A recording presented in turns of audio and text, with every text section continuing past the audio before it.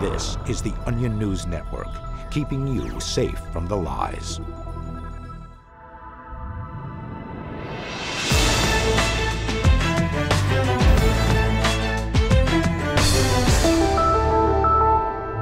We begin tonight with an update on a story we've been following all week. Hannah Stevenson, the 16-year-old girl from Detroit, accused of stabbing a classmate to death with a screwdriver last month.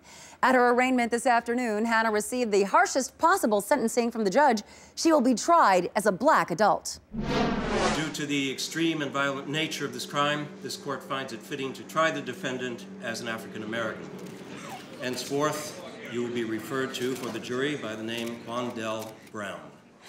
Once the trial begins next week, all courtroom images of Hannah will depict her as a 300-pound muscular black man, and jury members will be instructed to imagine her as such. We're going to do our best to make sure that Hannah is treated with the sympathy and sensitivity that she, as a photogenic white girl, deserves. This is America. Nobody deserves to be treated as a black man. Now that Hannah has been ruled black, the court has instructed local media to assume she's guilty, and the police have retroactively charged her with assaulting her arresting officer. Hannah's 24 character witnesses have been replaced by a single crack addict who goes by the name of Skaggs.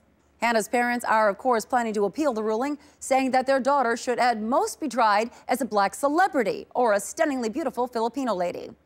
Every time I hear a story like that, it makes me so glad I'm exempt from the legal system. When you follow Fact Zone's Brooke Alvarez, you're following the news anchor with more stalkers than any other major network on-screen personality. If you're watching Brooke Alvarez, you're not alone. Fact Zone on the Onion News Network.